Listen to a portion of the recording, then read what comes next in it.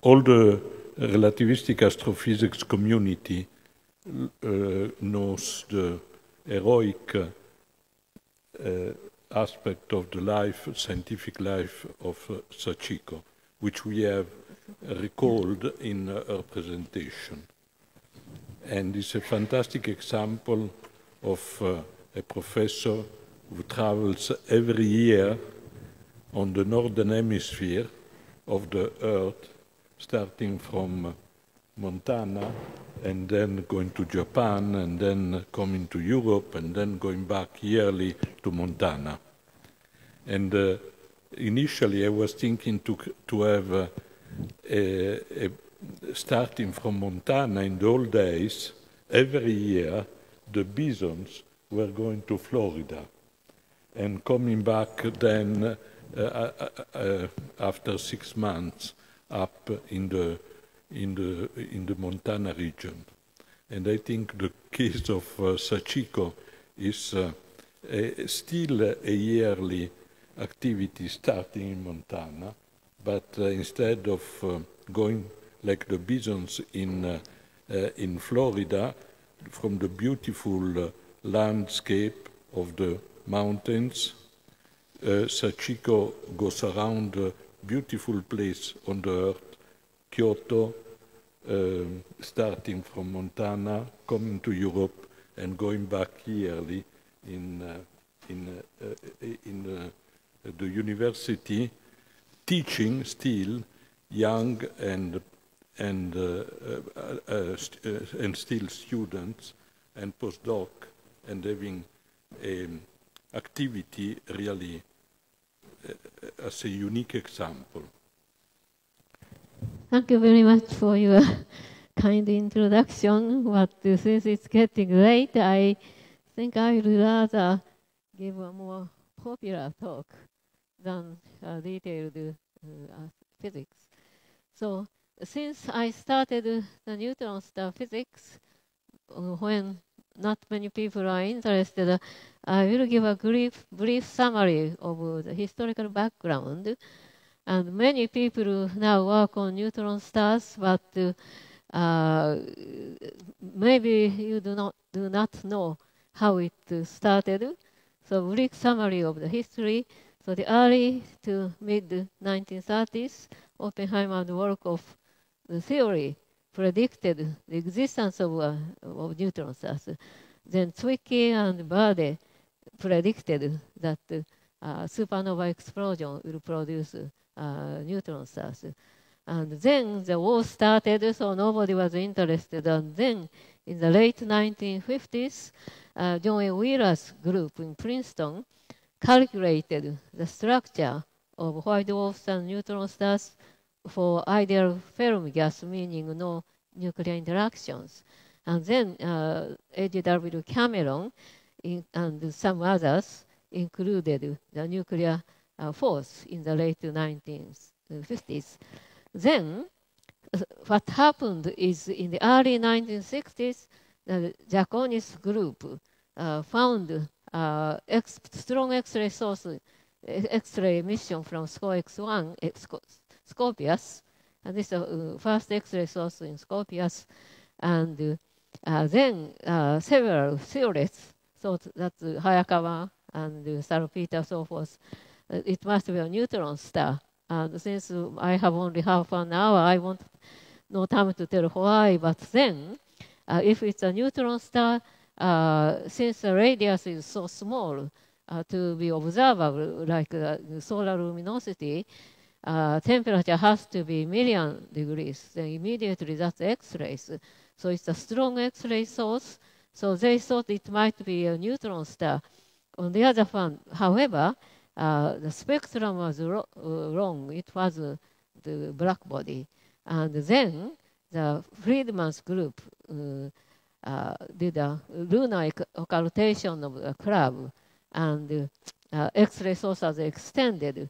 But now we know that SCO-X1 is in a binary, but the emission that time, because of the crude instrument, came from the disk, not from the star.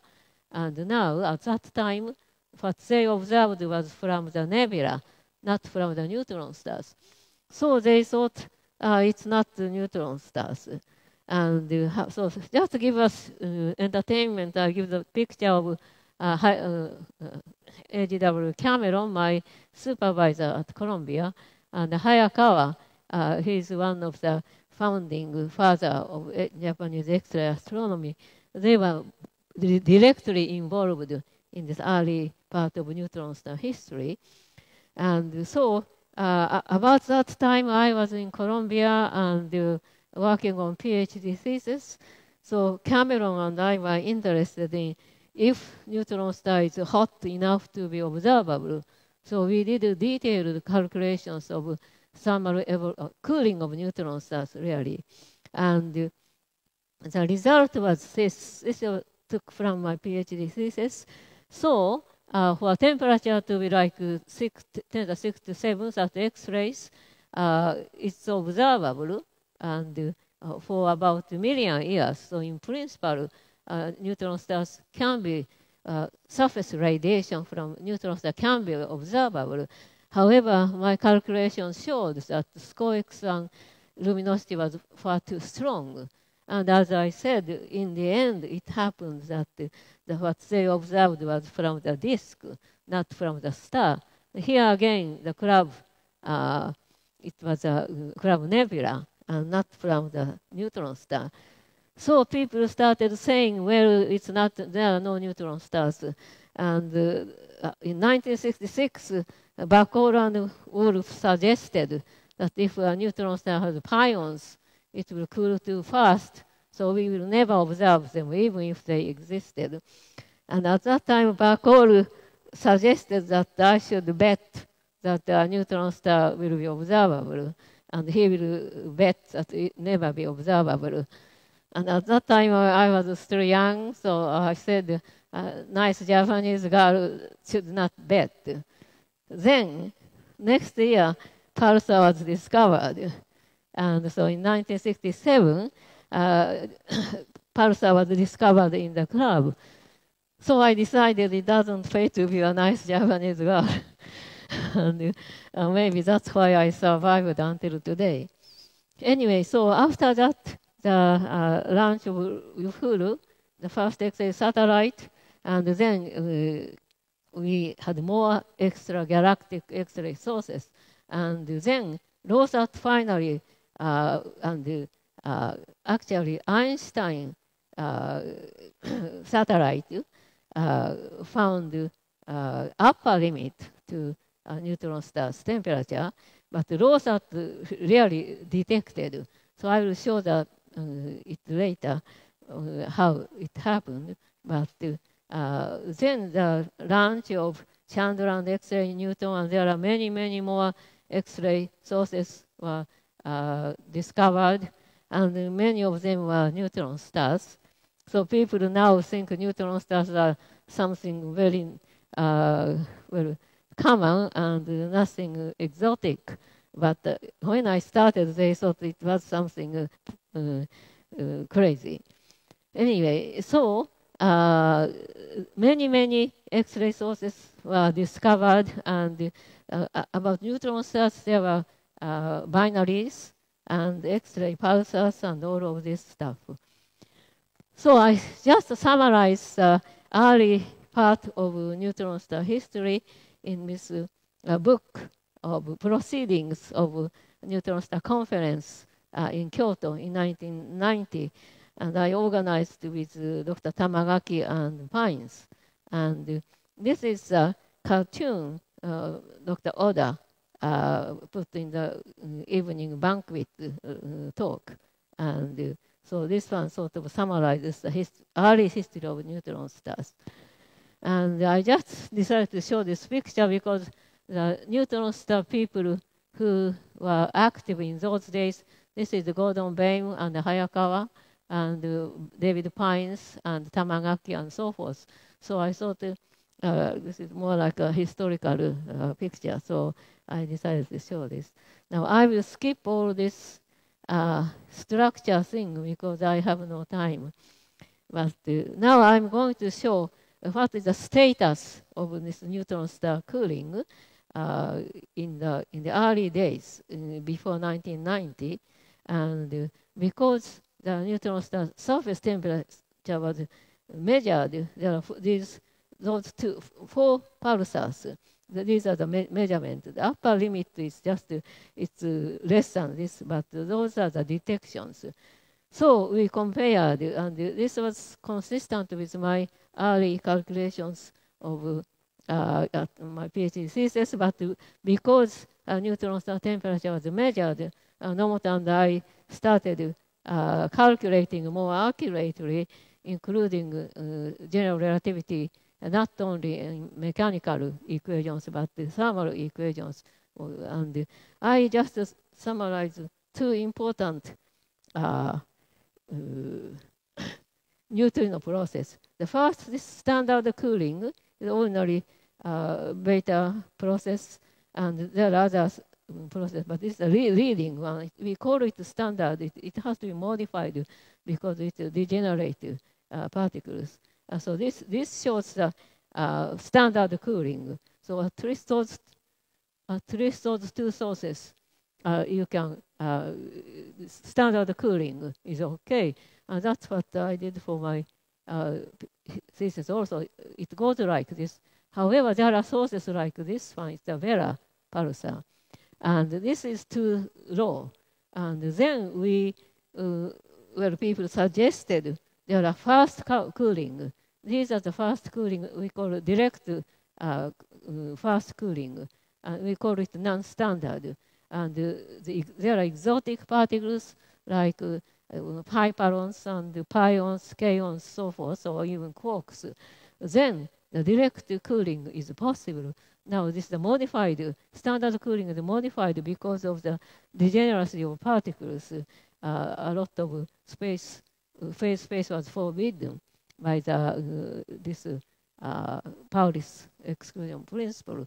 But in some cases, here we can have a direct beta process. Then it cools very fast. However, the problem is that it's too fast, as we will show soon.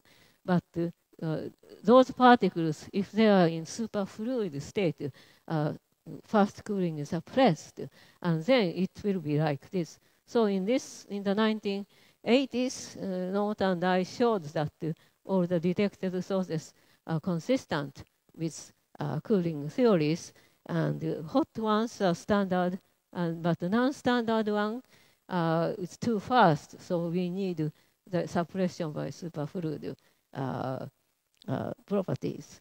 So that's what happened.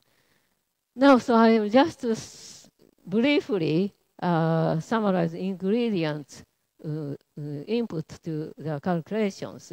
So the most important is this neutrino process. So the standard cooling is modified Ulka and others. And non-standard cooling is fast cooling. You have exotic particles, and the nucleons, neutrons and protons also become fast cooling when there are sufficient composition of protons. Proton fraction increases, this is also opens, and they are all very fast. And then, oh yes, okay. So this is what's calculated by Nomoto and Umeda and so forth. So this is a standard cooling. All the non-standard possible cooling is very fast. Certainly, for the important source is the Vera. So Vera is here. It's too cool for standard cooling, but it's hot for non-standard cooling. These are all possible candidates for non-standard fast cooling. So here comes the effect of superfluidity, that if the particles in question is in superfluid state, the fast cooling is suppressed. And when the temperature gets below the critical temperature, and this critical temperature depends on the gap of the superfluid pairs. And here the temperature as a function of density. And so first, for the low densities, proton neutrons in super, but it's rather small, so effect is not too big. But now these, in this case, is the hyperons. So the energy gap and critical temperature is large. So as you increase the mass from the low mass to high mass, density increases from low to high. Then like 1.4 solar mass star is a neutron star here. But when the mass gets to like 10 to the 7, 1.7 solar mass, then density gets higher than the critical density here. So here is the big suppression happens. That means this below this the temperature depends on the gap, and that's this is the amount of suppression. So as you go from low mass to high mass, low mass is a neutron star. Then here is a fast cooling with suppression, but if the mass is high enough, suppression disappears. So it's a fast cooling. So that's the essence of the input physics. And there is another heating, and I have no time to explain, so you can just read this. Another important thing is the composition of the envelope. And if the envelope is made of heavy elements, that's what I used for my thesis and others. However, it was suggested that if light elements sort of falling back from the supernova and accumulate in the envelope, then the light elements have higher conductivity. That means during the star cooling with neutrino process in the neutrino is the center and outside from the radiation, but by photons. And so what happens is because even though cooling is controlled by neutrino escape from the core, the surface temperature is higher if the element is light, like hydrogen. Then the conductivity increases, so the surface temperature increases. So those are the major ingredients. So here I show the latest cooling curve, and it went a long way in 50 years. But anyway, so this is a 1.4 solar mass star cooling as a neutron star. And then effect of heating pushes this up to here. And now the effect of this light element envelope pushes so to this one, the dotted one. So they are all 1.4 solar mass neutron stars. But as the mass increases from 1.4 to about 2 solar masses, because of this superfluid suppression is large at this time.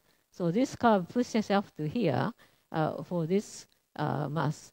And then when the star is mass enough, like 2 solar masses, then suppression disappears. So this the latest coolest one. This is a direct Ulka and direct fast cooling and with no suppression. But because depending on the superfluid gap, we can have all the intermediate one.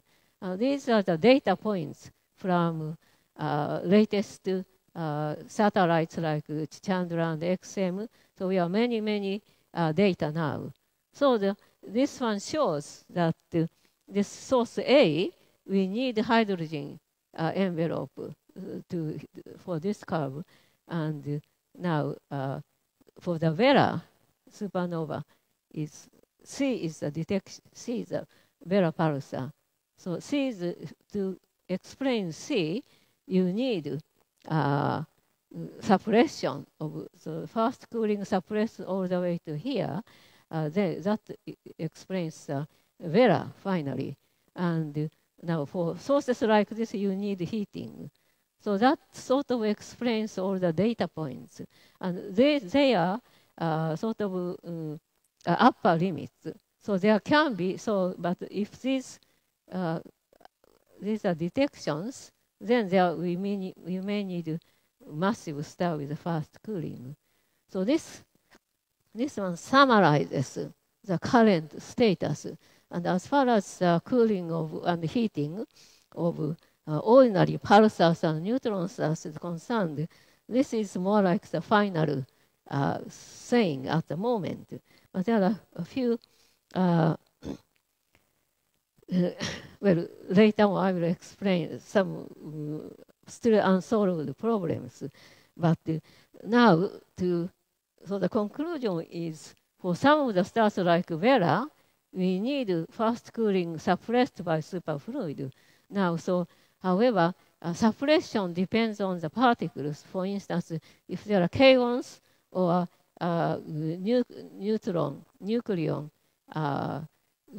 composition, and there are no suppressions. However, if our Kyoto nuclear group showed that if there are pions, the suppression is all right. And the hyperon could be okay, but there were some laboratory experiments which says that the gap may not be so large as what I showed earlier. However, those experiments were done for heavy elements, and these are the light elements. So hyperon case is still possible, or we need future development on nuclear and the particle physics to settle that point. But since my time is running out, another important way to find the temperature is X-ray binaries. So it's called soft X-ray transients, low mass X-ray binaries. And I gave all the references, but just briefly, the neutron star mini-nova and accretion until critical density, and energy is produced by nuclear reactions beneath the surface in the crust. And so deep crust heating. So these two simple equations summarize what's happening. That means, so this energy is released in the deep beneath in the crust, and that will escape from this neutrino from interior and photons from the surface. And now this heating heating is related directly to the accretion rate. And so in this way, the accretion rate is directly related to the photon luminosity, which depends on the surface temperature, because we assume black body, and internal temperature and effective temperature can be, the difference can be calculated by using the models. So in this way, you can plot the photon luminosity versus accretion rate. And this one was calculated by my students recently. So it sort of goes parallel to the cooling curve. That means for the low mass star, these are the points. That means the luminosity, photon luminosity plotted against the mass accretion rate. And the low mass stars, these sources agree with the neutron star cooling. This one is the fast cooling with no suppression. But what we need is there are two detections, data points. To explain this, we need the suppression of fast cooling. And so that cannot explain by the standard cooling, cannot explain by fast cooling. But we need suppression here. So these are the points we have at the moment. So here I give the tentative conclusion. I say tentative because, like a hyperon case, we need more experiments to see if the gap of hyperon is big enough so that the suppression is enough.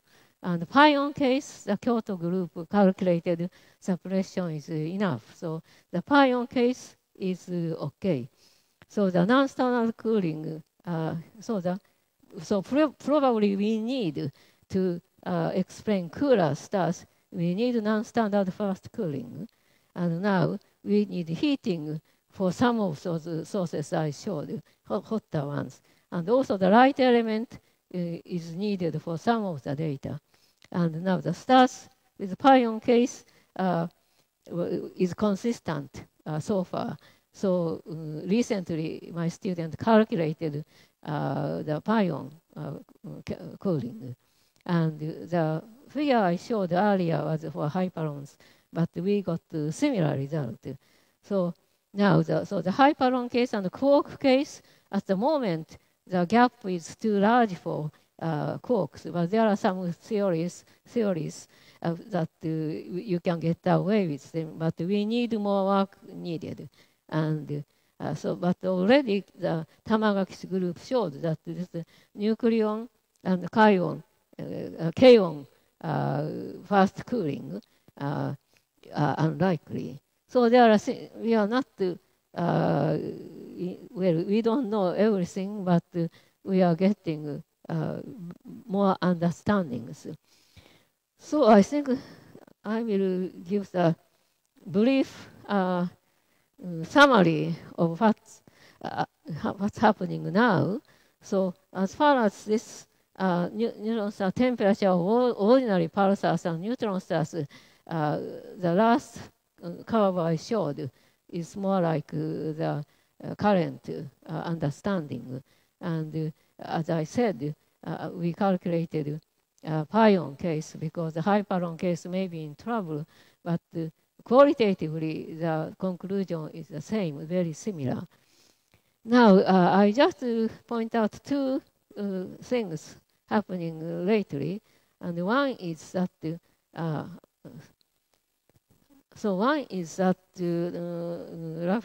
Raffinino group lately started some calculations of neutron star structure, and since I don't have time, I just give a reference. So this is a paper published. That means instead of Oppenheimer-Volkoff standard equation for the they started using some more generalized equations. And I have no time. You can ask Dr. Raffini what it is, but I just confine, well, here I just summarized what's happening. And here I just confine myself to effect on cooling. Briefly, what it means is the neutron star is electrically neutral all over, so locally too. But this theory says that globally neutron star is electrically neutral, but not necessarily locally. And in fact, in the boundary between the crust and core, there are some electric charge. And so I have no time to explain the details, but I just tell the effect on cooling. The effect on cooling is that here, this gives the effect on something called relaxation time. What it means is the following. When neutron star was made, neutrino cooling is very fast in the core, and it takes some time for the very fast cooling in the core to be, the information reaches the surface. And that time scale is called relaxation time. So naturally, if the crust is thick, it takes longer time. So the relaxation time is large. On the other hand, if it's small, it's, well, relaxation will be short. But it's more complicated. The crust we have inner crust and outer crust. And the inner crust, some neutron process is going. So while center is cooling very fast, and that information doesn't reach the surface, the crust, in the crust there are neutron cooling, not as much as core. And that also determines the relaxation time. So the relaxation time is short, then it gives a big change on the cooling properties. So this effect is important while neutron star before settle down to the isothermal state. So while this is going on, so before the relaxation time is reached, this effect will be important. And and relaxation time is about 10 to 1,000 years, depending on the equational state. And the stiff equation, there are fat crust is thick, so relaxation time is long. So those things affect young neutron stars evolution very seriously. And another is the effect of strong magnetic field. And I just started, but there are some other people doing this. And lately, the Space Science Review asked me to review a paper by this Potekin, this paper. And I accepted it a few weeks ago, so this will be published soon. And this paper sort of summarizes the effect of strong magnetic field. So if there are magnetars, it will give important effect. And I'll just tell about what we call Cas A controversy. And you know that there are neutron stars in Cas A. And however, one group, Heinke, Hon, so forth, they said that the Cas A cools very fast. However, Pavlov says it's not, so it's controversial. And they both are observers, and they were analyzing the same data. But sort of, the problem is not settled, so we don't know. However, if this problem is settled and the neutron stars cooling fast, then like what I mentioned in this new effect of global neutrality, this can be tested. So unfortunately, young stars so far it's Cas A only, but if the equational state is very stiff, relaxation time lasts about 1,000 years. So that might affect the other stars which are younger than 1,000 years. So there are still many things to do, but this is a summary of how we are here. Okay.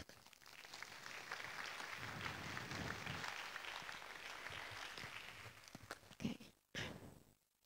There are questions?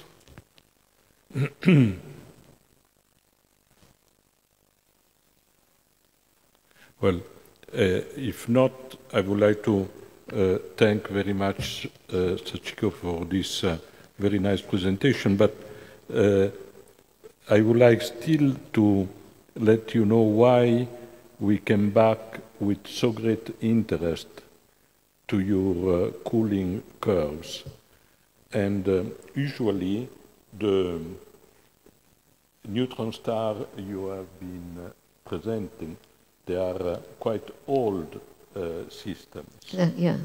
But I think there is a chance, but we will discuss, now that is more relaxed, we will discuss maybe tomorrow, that for example, in GRB 980425, where there was a supernova which clearly must generate a neutron star, and if it was a binary system, it must have been also another neutron star, that you catch this neutron star just at the moment of the birth, where the maximum temperature should be. And it's very interesting that some of them, like 98 to 425, after 20 years, they still emit X-ray, and it will be very, very interesting to see if you can explain with your curve of the cooling some of this effect.